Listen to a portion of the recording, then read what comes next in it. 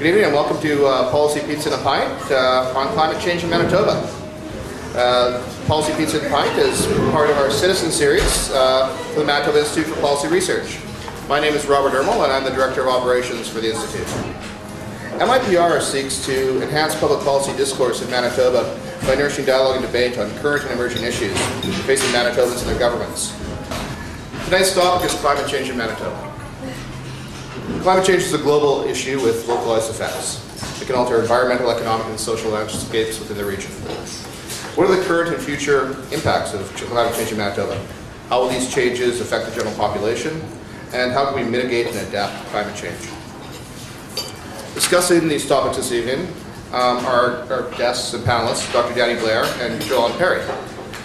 Dr. Danny Blair is the Associate Dean of Science at the University of Winnipeg, where he is also a Professor of Geography and the Acting Principal of the Richardson College for the Environment. His main research interests are climate variability and change in Canada's western interior. He is the co-chair of the steering committee of the Climate Change Connection, Manitoba's principal climate change outreach organization. Our second panelist, Joellen Perry, is the Deputy Director of Climate Change and Energy at the International Institute for Sustainable Development. Her research focus is focused on adaptation to the effects of climate change in developing countries.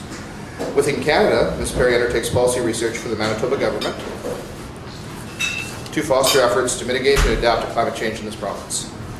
Our moderator this evening is Mary Agnes Walsh. Mary Agnes joined the Winnipeg Free Press in 2002, first as a general assignment reporter, then covering City Hall and the Manitoba Legislature, before moving to her current post as public policy reporter.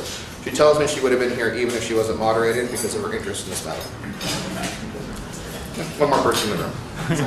I want to thank you all for coming out tonight. The Pizza Policy and a Pint series has obviously caught on with a number of folks, standing room only. So it's a full house. Enjoy the conversation, enjoy the dialogue. Make sure that you've got lots of good questions, and most importantly, from my standpoint, fill out your feedback forms at the end of the evening for other ideas, other things you want to see, and anything we can do better. So thank you for coming, and enjoy the discussion. I'll now pass the mic over to Danny to start off. Thank you very much.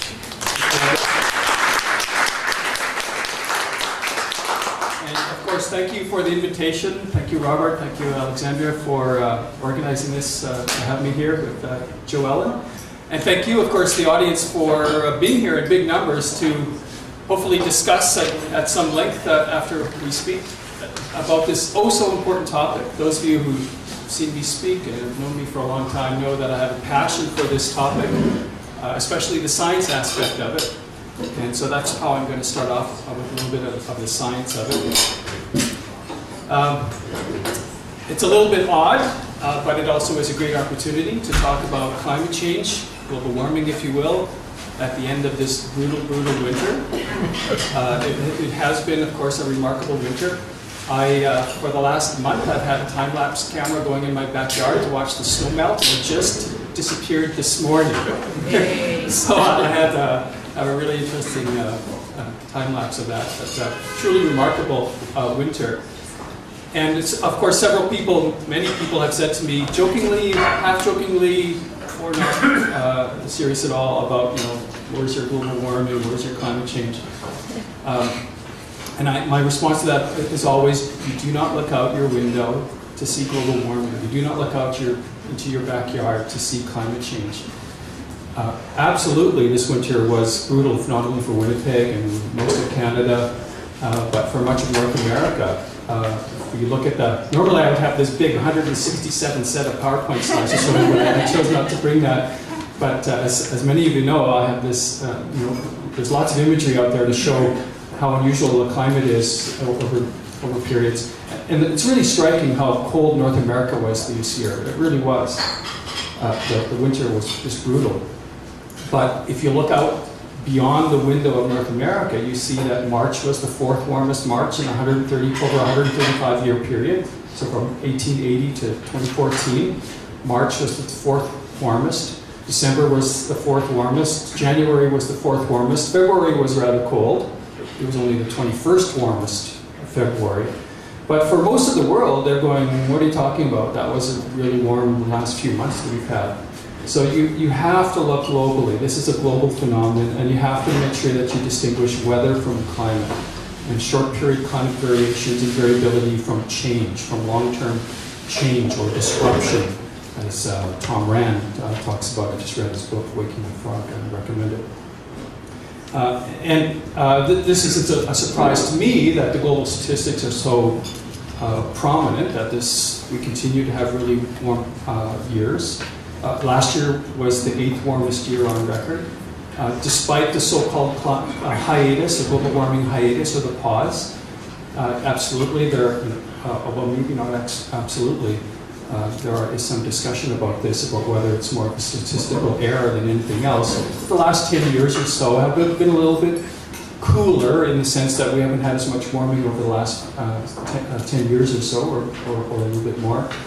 But this is not surprising to a climatologist like myself. This is the way the climate system works. It goes up, it goes down. It's a very complex system, but it's destined to go up. It would be just an unremarkable thing for us not to have to deal with some really significant change, because of the fact that we continue to add enormous amounts of carbon to the atmosphere, carbon dioxide. Last year, you might recall that we passed for the first time in the last 800,000 years, at least 400 parts per million carbon dioxide in the atmosphere. 400 parts per million. I think the average right now is 398 parts per million. So 398 out of every million molecules is carbon dioxide. So it's a trace gas, but it's an oh so important trace gas. It has a disproportionate effect on the climate system because of its effect and its feedback effects on the radiative processes in the climate system. And I'd love to talk to you and show you slides about the radiative processes and all that. But the fact is that adding these greenhouse gases in such large amounts over such a very long time, since the beginning of the Industrial Revolution, has transformed our atmosphere in some really important ways. And there is, unfortunately, no sign to me that, well, there's a few signs. And there's some people in the room who like to talk about the signs, and maybe Joel and talk about that. But to me, it's been really discouraging, because we've known about this for a long time. We've been talking about it for a long time, but all of this, all of Kyoto and all of this has really done nothing. Has had no real substantial effect on the concentration of carbon dioxide and the trend towards higher amounts. And in fact, as I often show, and as the IPCC report, the Intergovernmental Panel on Climate Change reports that came out starting last fall, and the latest one just came out a couple of days ago or yesterday on mitigation. As they clearly show, we're on the worst case scenario path in the modeling community. The climate models are fed data to figure out what it's going to be like in 30 years and 40 years and 300 years. And the data that they're fed is largely controlled by, or the path that they define is largely controlled by how much carbon dioxide is assumed to be in the atmosphere next year and the year after that and the year after that. And the worst case scenario, or the business as usual scenario, is the RCP 8.5, which means at the end of the century we'll have 8.5 watts per square meter more energy impinging upon the planet's surface than at the beginning of that process. So what does that mean? 8.5 watts per square meter, 8.5 watts of energy, 8.5 joules per second, every square meter per second for every square meter for the globe. 8.5. Is that a big number? Is it a small number? Think of this. The ice ages, the series of ice ages that ended about 18,000 years ago, from 800,000 years ago to the near present, the ice ages were triggered by a drop in the radiative forcing of about 5 or 6 watts per square meter. So by processes not related to human activity, of course, we decrease the watts per square meter by about 5 or 6 watts per square meter, and you have 2 kilometers of ice over Winnipeg. You have ice ages. And we have come out of that, which is why we have this nice policy in climate, but now we're rapidly pushing the system towards having, well, we've already reached 2.3 extra watts per square meter since the beginning of the Industrial Revolution because of anthropogenic forces, mostly related to carbon dioxide and methane and nitrous oxide. We're at 2.3, and we're on track, unfortunately, to going to 8 to 8.5 by the end of the century. And everything that we know about the climate system and have to understand is that that means a truly transformed planet. And so the bottom line is we have to develop policies and processes to stop that from happening. we have to somehow bring it down to one of the lower RCPs, 2.6 or 4 or 6 at least, so that we don't see the destiny that 8.5 watts per square meter or a large number of watts per square meter of extra energy triggered by this enhanced greenhouse effect. We just can't go in that direction. Well, we're going to go in that direction. It's going to be so hard for us to reverse it. But we have to do our damnedest soon to reverse it, or to slow it down and stop emitting carbon dioxide. And this means enormous change, not only to Manitoba and Canada, but for the world.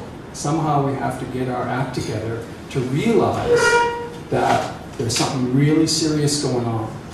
And I would argue that the vast majority of the population, even in Manitoba and Canada, don't really understand that. And they don't necessarily have to understand the science. I would like them to understand the science as a scientist, of course. But everybody has to appreciate that there's something going on that is really important. There are so many things to talk about in that regard. One of them is that, unfortunately, the things that we can do, you and me, and us middle-aged, younger, older people, I'm not looking at anybody in particular, but what we do today over the next few years isn't going to help us. That is, it takes a long time for the system to change. And so the investments that we make, the things that we need to do soon, every year of delay, every year of denial, every year of delay in particular is making it worse and worse and worse. The things that we need to do soon aren't really going to pay off for us, but they're going to pay off for your kids and their kids and their kids. And that's generally the mantra that climatologists use. Don't discount the future. Don't say that it's not my problem or it'll somehow fix itself. We have to not discount the future, because that future is your kids' future, and their kids and their kids and their kids and their kids, and further on. So that we just have to get our heads around that. We have to stop denying it. We have to deal with it, the reality of it. We have to accept it, and we have to move on as quickly as possible. And we can't do it individually. Manitoba can't do it by itself. Canada can't do it by itself. We have to do it collectively.